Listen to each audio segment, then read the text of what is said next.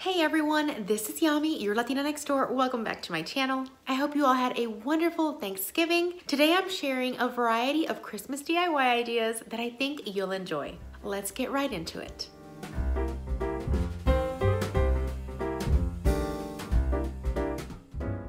So for this first DIY, I'm going to be using this peace sign from Dollar Tree, as well as a scrap piece of poplar.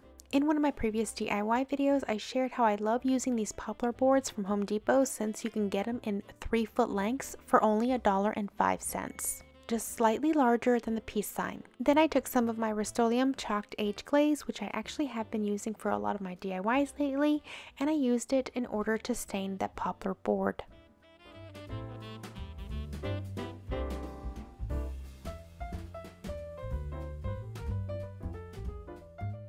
Now, because I'm going to be painting and adding different colors to the peace sign, I am actually wanting to define all of the letters. So I took a pencil out and I started tracing the areas where I thought the letters would end, as well as frame out the tree. Next, I took some wrapping paper and I put it face down as well as the peace sign and began to trace the letters that I wanted to wrap with the wrapping paper. We have so much beautiful wrapping paper available to us right now, especially during the season anyways, so I figured it'd be nice to actually use some of it for decor. So I traced most of what I could of the E because remember it does connect on the front side, and I also did the same thing for the P, giving me a little bit of extra room to work with in order to take it to the front of the peace sign and then make those little details on the letters on the front side of the sign. I'll show you in just one second.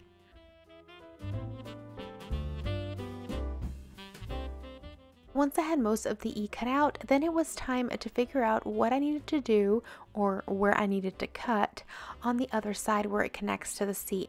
I tried to rub the areas over where I had previously marked on the sign, but eventually I had to go back and just actually write it down on top of that paper.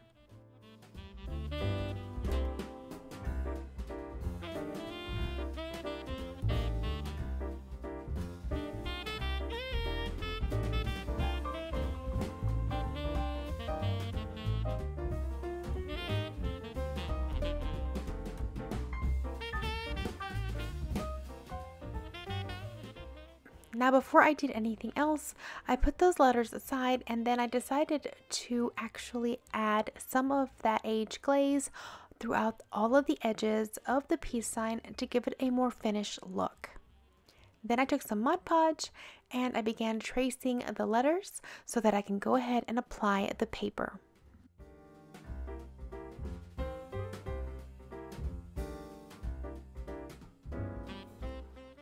I tried to lay it down and flatten it out as best I could with my fingers before coming in with my Mod Podge squeegee. Wrapping paper does tend to want to wrinkle quite a bit, but I found that this little squeegee definitely helps get as much of the wrinkles out as possible.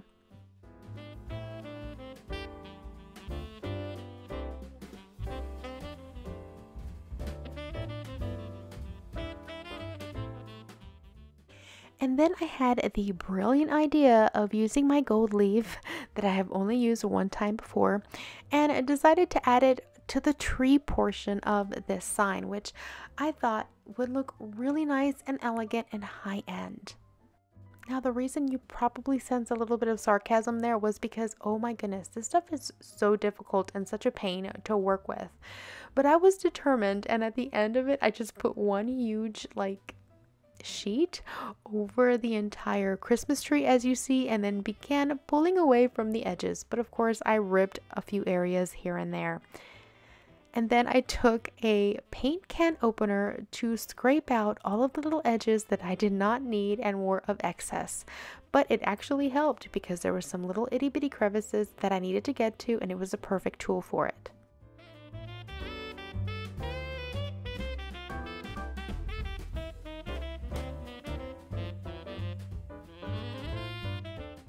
I fiddled with that tree so much, you have no idea. But after I was finally happy with it, I moved on to paint the rest of the letters. And then I used the color Arbor Green from Apple Barrel.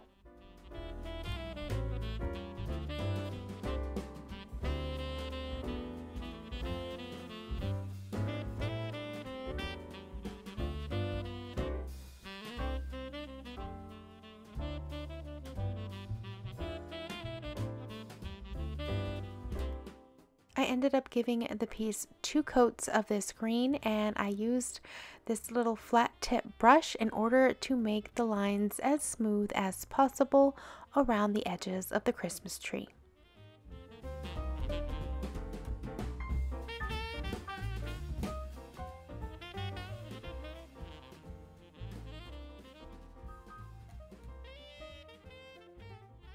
Now once the sign was dry, all I needed to do was add some hot glue to the bottom of the sign and then glue it on to the poplar board. And that was it for this first piece.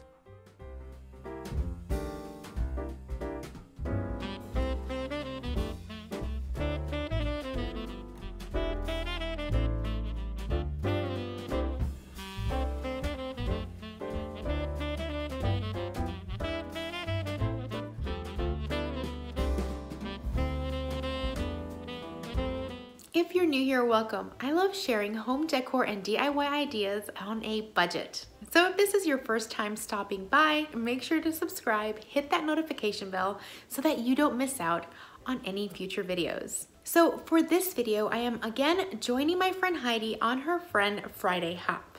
There are going to be a lot of amazing YouTubers sharing lots of Christmas DIY inspiration on this hop. And we are also hosting another amazing giveaway. So in order to enter this giveaway, all you need to do is go around the hop and comment on everyone's video. So in my description box, there's going to be a link to the next person on the hop. You're going to click that link, you're going to go to their channel, watch their video, comment, and then you're going to do the same thing on there until you come back to me. Once you've made it around and done your comments, that's it. You're entered for the giveaway. We will all share the winner of the giveaway next week on our community feeds. So make sure you stay posted for that announcement. All right, let's get back to crafting. For this next DIY, I'm going to be using 2 of these tags from Dollar Tree, as well as 2 of these little plaques also from Dollar Tree. I'm going to remove everything, especially the ribbon, off the tags. And then I'm going to use my favorite shears to cut the star off the top of the Christmas tree. I like doing this because I believe it gives it a higher end look. Next, I am going to sand off all of the glittery letters from the tags. And then I'm going to take that same arbor green and I am going to give this 3 coats each.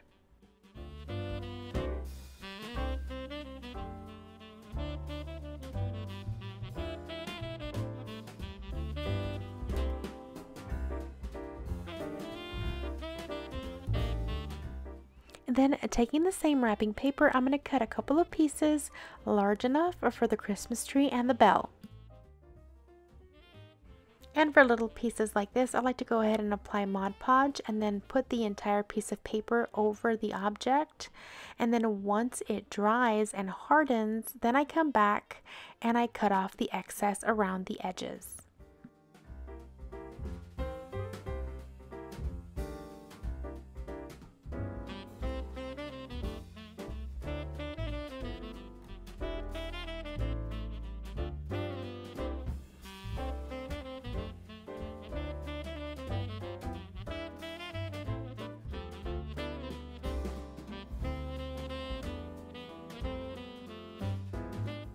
If there are any rough edges or a little bit of excess paper on the edges, I like to use a fine grit sandpaper to smooth it all out.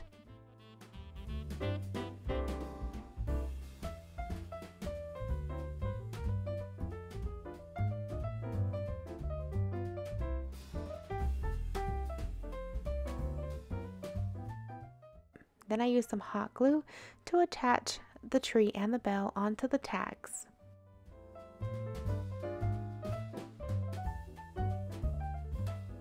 Now you can choose to embellish these as much as you want. I decided that I was going to use some of this gingham ribbon from Dollar Tree and make this little bow.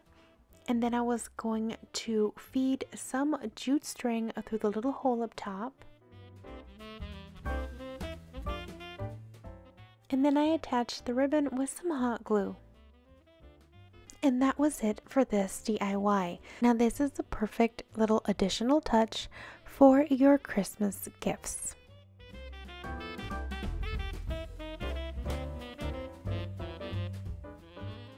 and I'm sure the person receiving it will appreciate the extra gesture, and then they could use it in their Christmas decor. Alright, for this next DIY, I'm going to be using one of these little houses from Dollar Tree. And the first thing I'm going to do is remove that string at the very top, and then remove any excess glue residue that might remain. Next, I'm going to take some of that same wrapping paper and I'm going to trace the little house on the paper. And then I'm going to cut it out.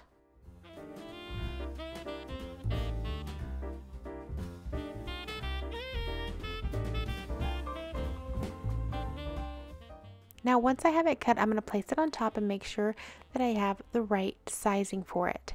And then what I'm going to do is I am going to rub my pencil around the little gather sign that you see.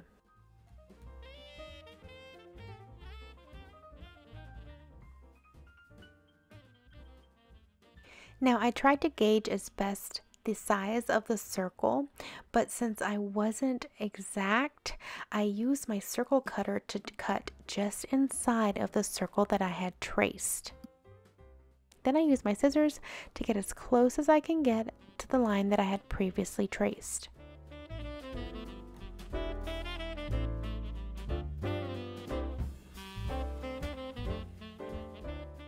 I again use my Mod Podge in order to apply the paper.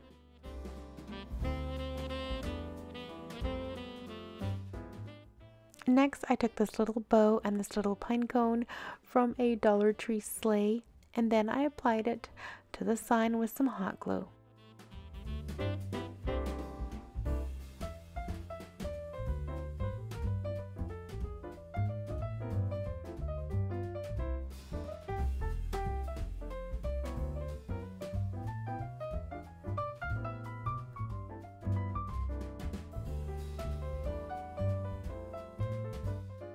And this little house pairs perfectly with my peace sign.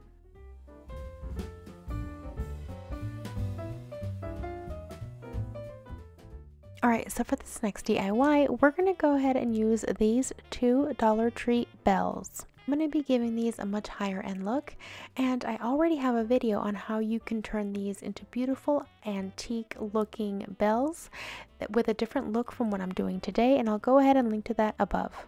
I'm going to be doing something similar today with a different color, and the first thing I'm going to do is remove everything off of these bells. Next thing I'm going to do is take some of my brush metal paint from Full Cart in the color Brush Bronze, and I'm going to take a Dollar Tree makeup sponge and I am just going to sponge this all over that bell. Now for more depth, I'm going to be using different colors of golds and bronzes for this, no more than 3. But you can use any color scheme that you wish. Now for this, I was inspired by these bells that I saw at Ballard Designs.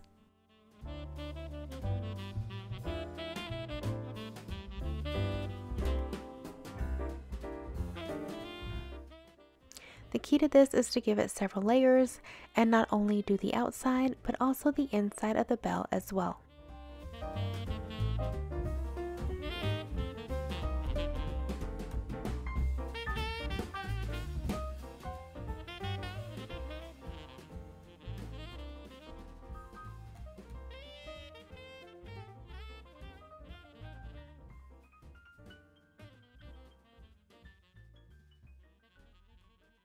I took these little silver rings from Dollar Tree and I painted them with a gold paint as well. Then I took these dowel caps that I had left over from a previous project. These I bought at Hobby Lobby and I got 2 of them. Then I took some of this Dollar Tree rope, and the edge of it actually has tape, which was perfect because this actually made it easier for me to put it in the little end of this little dowel cap. I put some hot glue inside of the little hole, and then I inserted the rope.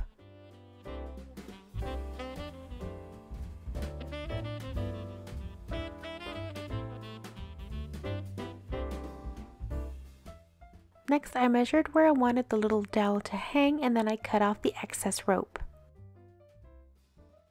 I added some hot glue from the top, making sure that I got the entire top little portion of that bell, and then I also added some hot glue on the tip of the rope, and then I inserted it, making it sure it would stay secure at the very top of the bell.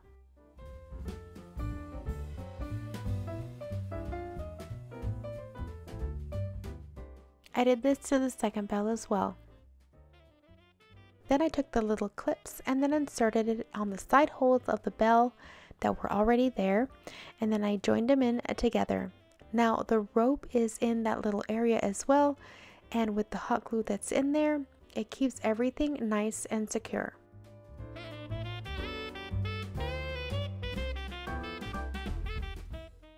Finally, I took a longer piece of nautical rope and I knotted both bells at different heights.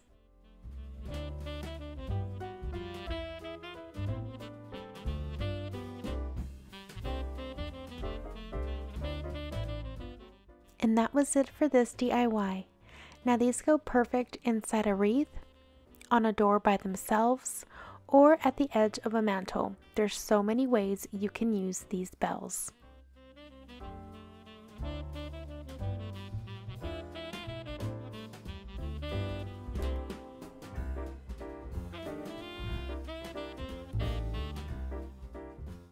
Finally, for the last DIY, we're going to be using these little stocking wood unfinished ornaments from Dollar Tree. And what I'm going to do is I'm going to take one of these and I am going to trace it on that gift wrap paper, and then we're going to cut them out.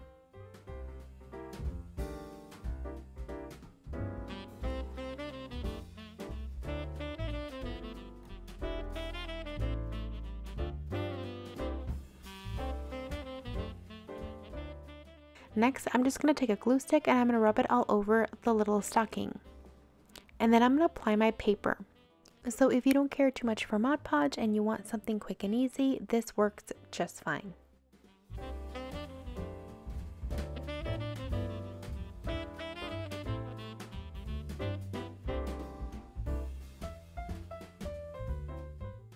Once they were glued, I am going to take this cloth from Dollar Tree and I am going to cut out little sections for the tops of the stockings.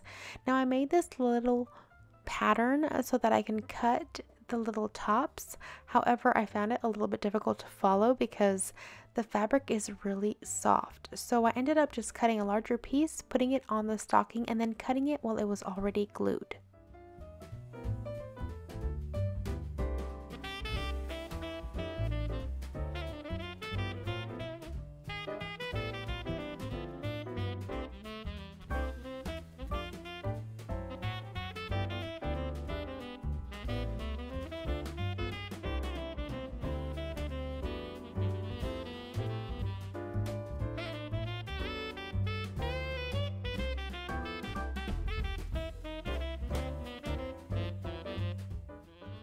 Once all of the little stockings were done, I got some jute string, found the center of it, and placed one of these little stockings in the middle, and then I was going to glue it in order to make a garland.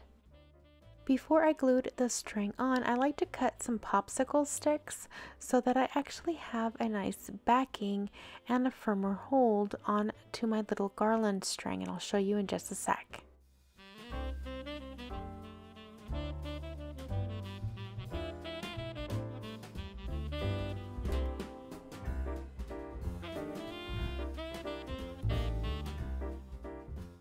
This sandwiches the little jute string between two different things, so there's actually a stronger hold. That way, whenever it's hanging up somewhere, the little stockings don't just fall down. And then I applied the other stockings in the same way. I made sure to space them out evenly throughout the jute string. And that was it for this DIY. Now, of course, you can always use these as ornaments, add them on the little tags from the beginning of the video, or use them for a garland like this. There are so many possibilities with these little stockings.